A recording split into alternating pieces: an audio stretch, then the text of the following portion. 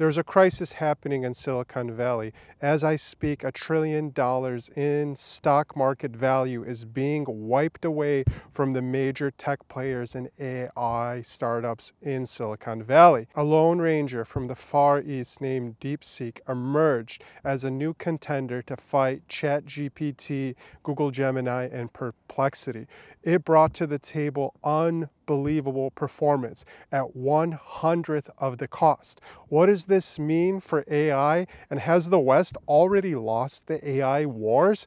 I'll go into some of the specifics into this video and help you plot some of the major milestones that has to happen. But unfortunately, as the data suggests, it is going to take years, if not decades, for the West to catch up to the Chinese superiority in AI. This is the Sputnik moment for AI, as Mark Adderstein said over the weekend. So what's really happening here?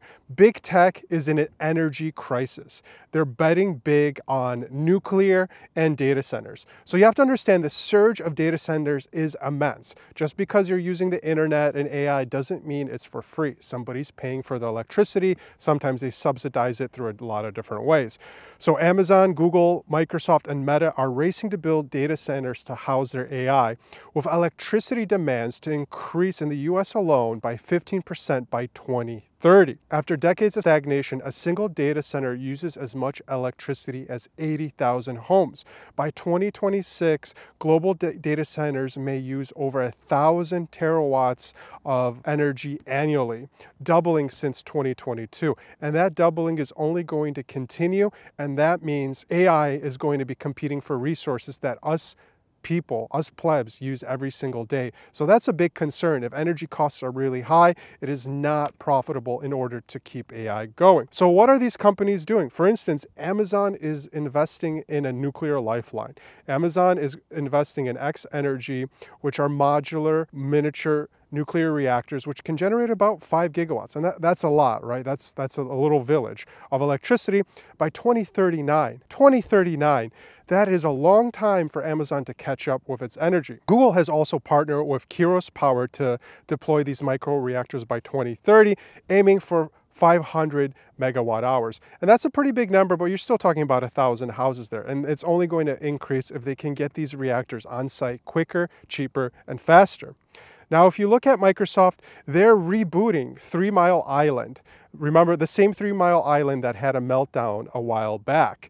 And they're trying to gain an extra 835 megawatts, almost 1 gigawatt of electricity, which is what a nuclear power plant generates, between 1 and 2 gigawatts. Now, what's Meta doing? They're looking to build a data center, which is going to be a chunk of Manhattan. They need 4 gigawatts of nuclear capacity for AI operation. That's 2 or 3 nuclear power plants. On average, it can take over a decade to build these nuclear installations safely and securely because of all the bureaucratic red tape. So how are they going to achieve these milestones if the energy is not available? And China has been outpacing the West in terms of energy production. So why nuclear? It comes down to reliability, it's carbon-free, and it's 24-hour energy generation to offset some of the intermittent renewable technology.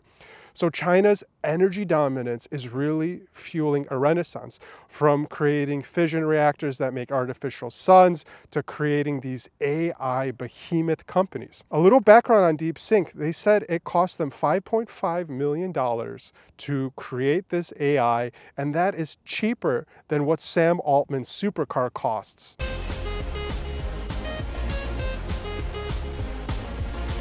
Now, renewable energies is a big boon for China. If you haven't noticed, renewable prices in solar in particular have been going down. China added 300 gigawatts of wind and solar in 2024 alone.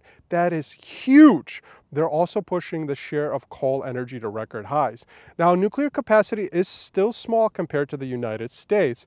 However, it's 64 gigawatts by 2025 versus the 100 or so gigawatts in America, with plans to increase it to 150 gigawatts by 2035. In 10 years, they're going to double their nuclear capacity. So the focus on new energy systems by offsetting wind, distributed solar, and these portable nuclear reactors are going to help these industrial zones, and they've already hit the critical mass with their manufacturing. They just need to tap into cheap energy. Also, you have to consider that China controls about 60 to 80% of the rare earth metals that's used in mining, refining, and high-tech electronics. And they also secure the supply chain, and they can be a gatekeeper to these minerals that we need to have a new, empowered, and carbon-free economy. So some of their partnerships are growing, especially in Africa, the Congo, Namibia. They're locking down on lithium and cobalt access for energy reserves. So what else is happening in the West? Well, one of the most devastating blows was the EU's regulation of AI. It's really the only body that's regulating AI right now. This is going to stifle innovation, not only in AI startups in the EU, it's also going to stifle the access to these AI. The EU AI Act is a risk-based framework requiring transparency, bias audits, and human oversight in high risk, such as health and healthcare, so there isn't any sort of corruption or manipulation, which to a point is good, but you can have an AI that checks on the AI, right? Compliance costs for these small to medium-sized enterprises could be up to 30 million euro fines, or about 6% of their global revenue for violations. And that global revenue is more for the big multi-billion-dollar-a-year conglomerates. This is going to slow the adoption, and companies like OpenAI must retrofit models to EU standards, delaying development unless it's open source. You can just download it to your computer. There's no regulation there because it's software that anyone can manipulate and change. Now, some of the contrast is DeepSeek's open source, low-cost models thrive in a less regulated environment. They did this quickly with sophisticated engineers that really showed the world they have the chops, what it takes to innovate and lead the torch of progress by holding it for the rest of humanity going forward. Now, when you compare DeepSeek R1, which is the latest and best flavor, to OpenAI's performance, there's a couple of tasks here that I can tell you. In terms of math reasoning, it's about 97.3% out of 100. OpenAI is 96 out of 4, so it's a little bit better on math. When it comes to coding, it's about a 49.2, when OpenAI's O1 model is about a 48 point now. So it's a little bit better at coding, but it's not replacing coders yet, but it can generate some great code.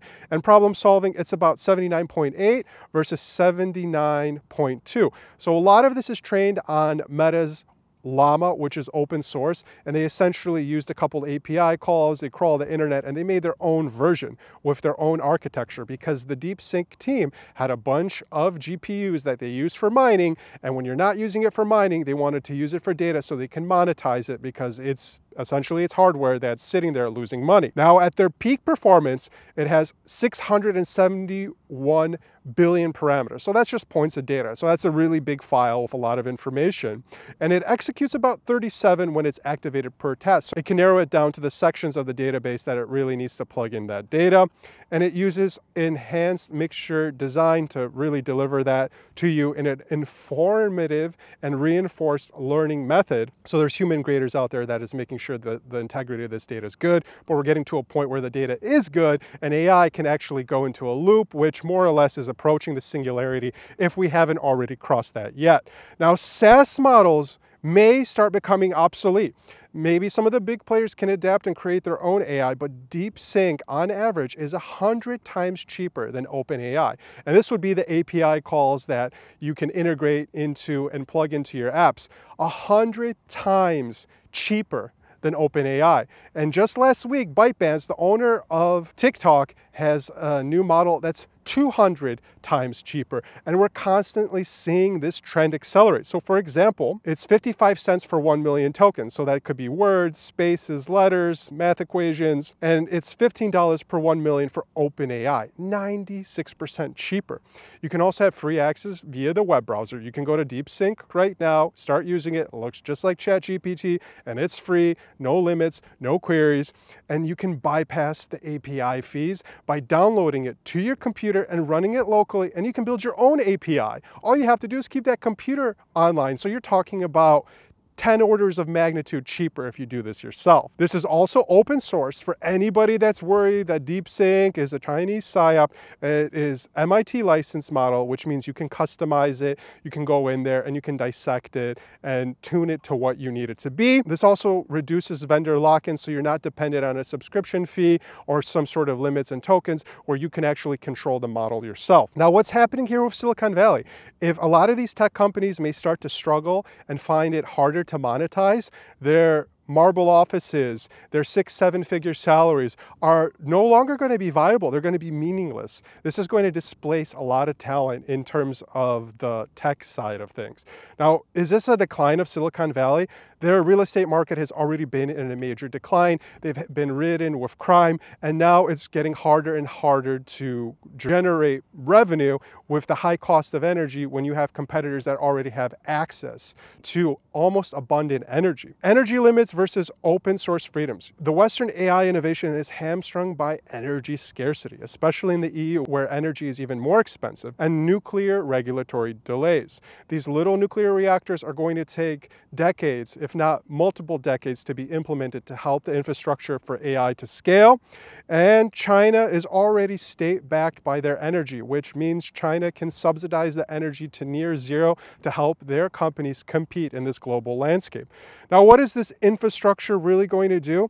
Is it going to create a new tech capital in the world? Is Silicon Valley dethroned? Is the tech capital going to move to Beijing? Or is it going to be more optimistic, where open source leads to the decentralization of expertise in tech? Anybody with an AI model has a chance to succeed and thrive online. I like to believe in that model in particular. So DeepSeek is a mirror of China's new policy. It mirrors the new 3 tech exports: solar, EVs, and batteries. Open source models like R1 let developers globally bypass Silicon Valley's paywall to get their solution in the hands of more customers, enabling businesses to cut costs and raise productivity. I think that's a boon for business if you can raise productivity and cut costs without having to make hard choices because you're locked into something that just doesn't work for your business. So is energy the currency of AI supremacy? The West's challenge is aging grids, slow nuclear adoption, and regulatory friction that is stalling AI. China's edge here is they're cheap, they have abundant energy, and they're open source. And their AI democratizes innovation for anybody that wants to adopt it. DeepSeek is the Sputnik moment. Just like Sputnik triggered the space race, R1 signals a paradigm shift where energy abundance and open collaboration, not proprietary SaaSes, define the future. If you've liked this video and you believe the future of AI is now, and you believe in an open source future that's driven by innovation and not by scrutiny and paywalls, make sure to like and subscribe for more videos as we track this story as it's just developing.